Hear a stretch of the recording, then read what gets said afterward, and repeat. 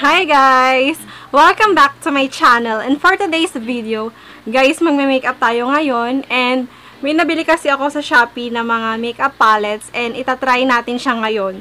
Yung mga palettes na to, ayan guys, in-order ko siya sa Shopee, and cost 431 pesos, and 4 products na yun guys. Dalawang eyeshadow palette, and dalawang lipstick.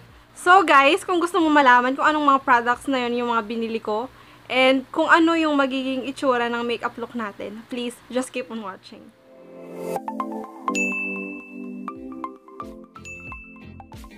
So guys, ito na yung package natin, and inopen ko na rin siya. And ipakikita ko ngayon sa inyo kung ano yung mga products na binili ko. Super excited kasi ako sa mga products na to guys. Nung before ko pa siya ma-receive, talagang pinag-iisipan ko kung bibilhin ko siya or hindi, or yung may malaking palette na doon yung bibilhin ko.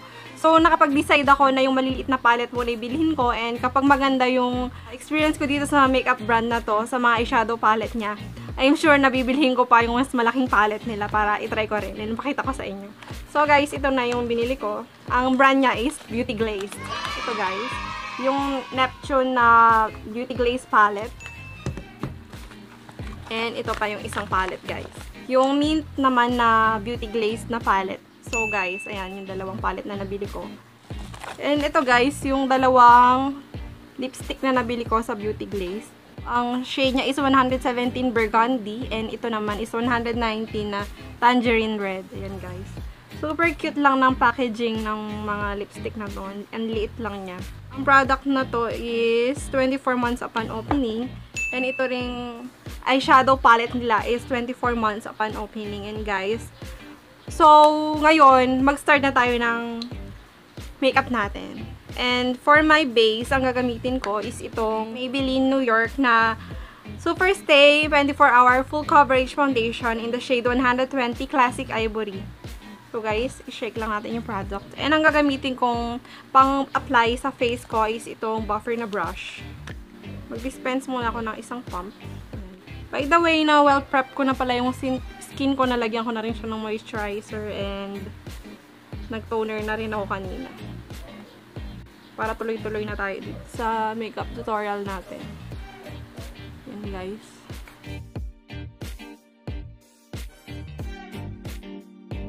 Mas gusto kong gumamit ng brush kaysa sa sponge kapag nag-a-apply ako ng foundation. Kasi mas full coverage yung naibibigay sa akin ng foundation kapag brush yung gamit ko. Mas matipid yung paggamit natin ng foundation kapag brush yung gamit natin. Kapag fingertips naman yung gagamitin natin, matipid nga siya, pero medyo mahirap siyang i-blend sa messy rin sa daliri. Pangalawang pump, guys. Lagay ko rin yung leg ko. And ngayon guys, gagamit naman tayo ng concealer. Ang gagamitin kong concealer is Maybelline din. Itong ulit na Maybelline Age Rewind in the shade 120 Light. Lagay ko siya sa under eye ko, sa mga blemishes. Lagyan ko na rin tong talukap ng aking mata para mag-serve as primer sa eyeshadow natin mamaya.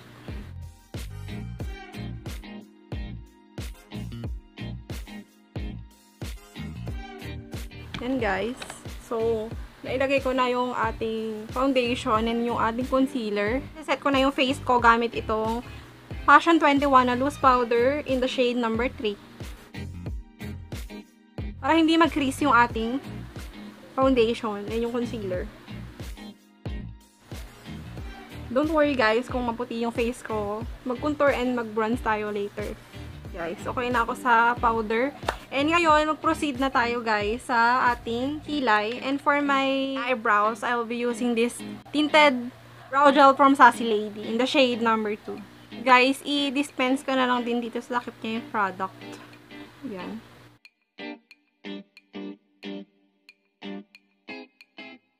What's left? Yan yung ina-apply ko dito. I-brush ko lang siya.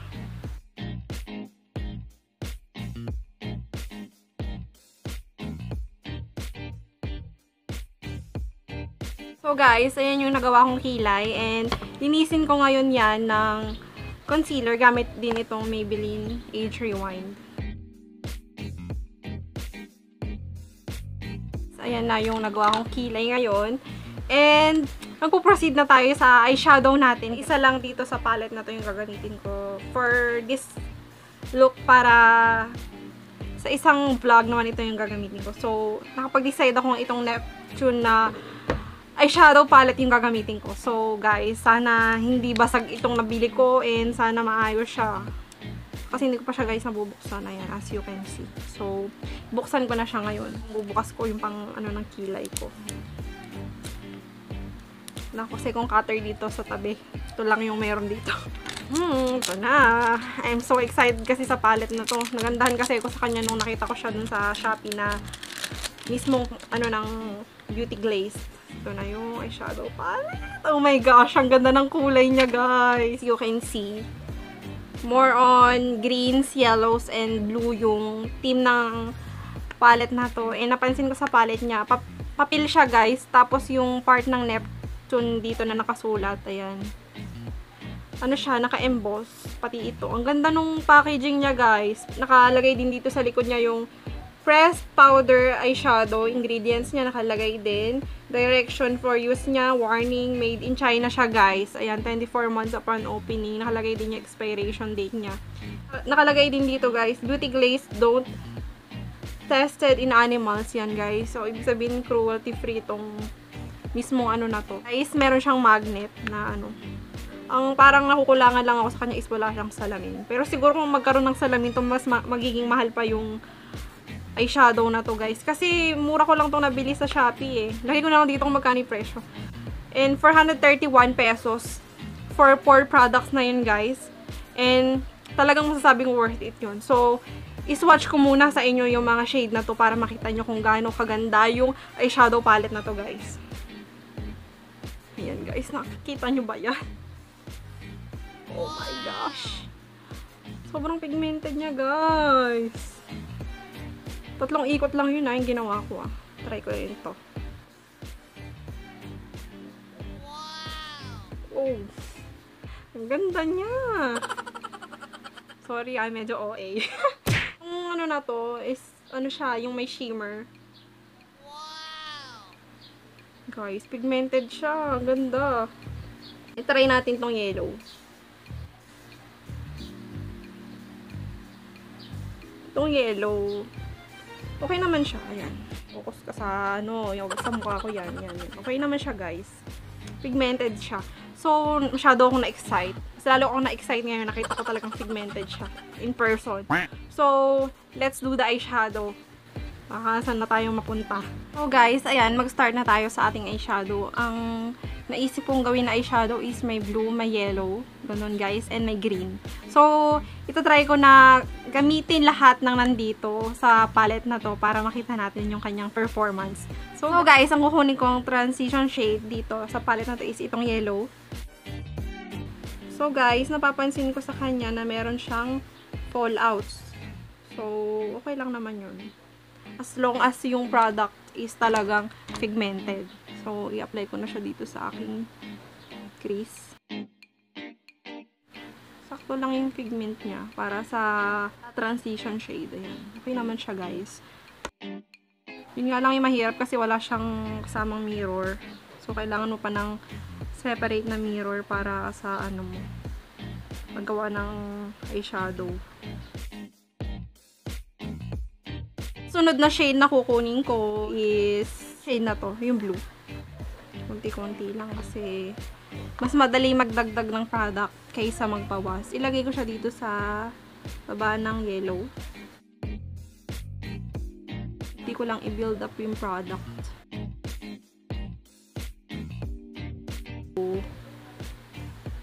Sabi ko talaga na pigmented itong eyeshadow na. Yung sa performance naman niya sa pag-blend, hindi naman siya mahirap i-blend. Basta tiyaga-tiyaga lang kayo sa pag-blend. Para walang harsh edges yung ating magawang eyeshadow. Una tong shade na to, yung dito sa taas. And i-center ko lang yung kulay or i-focus ko siya dito sa outer corner. Para mas mag-intensify pa yung kulay blue. Kumbaga may depth dito sa side na to.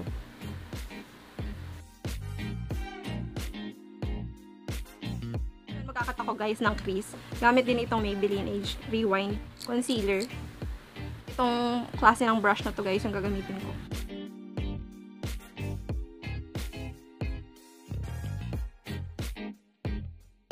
Is ayan, nalagay ko na yung concealer. And ngayon, ang gagawin ko is, ilalagay ko yung shade na to guys, dito sa mismong, pinaglagyan ko ng concealer and mag-a-add ako ng mga shimmers.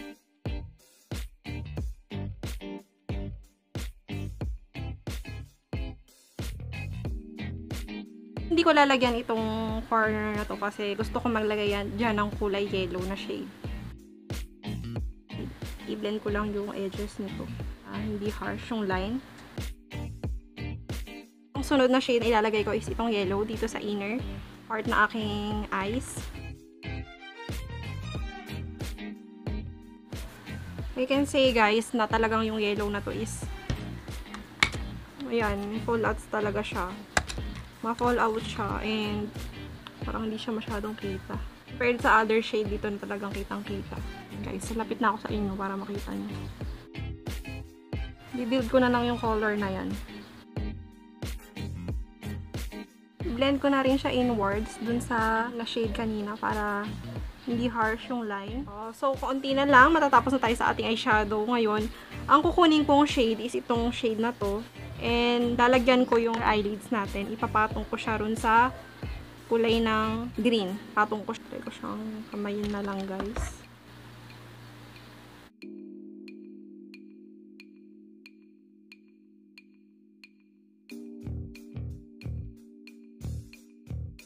And ngayon, guys, maglagay ako ng dito sa ating lower lash line. And ang gagamitin kong shade is itong shade na to.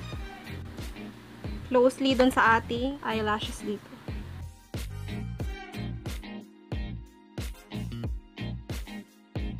Yun guys, and maglagay ako ng metallic shade, itong shade na to dito sa ating lower lash line din. It's sa inner corners. Guys, meron naman ako ditong Sassy Lady na shimmer shine na eyeshadow. And gusto ko siyang ilagay dito sa part na to ng yellow, pag ganon. Para mas bonggang-bongga yung ating eyeshadow.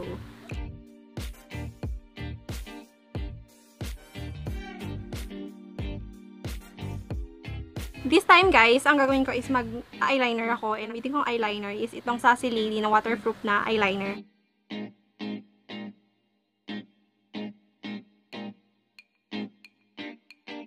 So ayan, nalagay ko na yung eyeliner. And ngayon, ikakabit ko naman yung falsie. So guys, ayan, nakabit ko na yung falsies. And ngayon, mag-contour naman ako ng face. Ang gagamitin ko for my contour is itong Morphe 350 palette. And ang gagamitin ko for my contour is itong shade na to guys. Guys, ang gagawin ko is mag-nose contour ako. And yun din yung gagamitin kong shade is itong shade na to. Guys, ang gagawin ko ngayon is magba-blush on ako. And ang gagamitin kong blush on for today is itong Hairline All Control in the shade Rosy Cheek.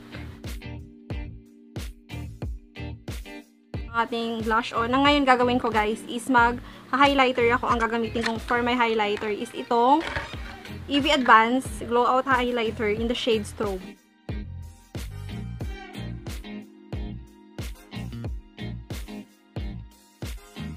So guys, ito yung nilagay kong lipstick, yung Beauty Glazed na 117 Burgundy. And yun yung shade niya guys. Sorry, hindi pala na on yung camera kanina. Pero ito yung shade niya. And kanina nung bagong apply siya sa aking labi is medyo malapit siya. Pero ngayon okay naman na. Yan, hawig naman sila ng shade na color. So guys, ayan, tapos na ang ating eye makeup. And ayusin ko lang yung hair ko and I will be back.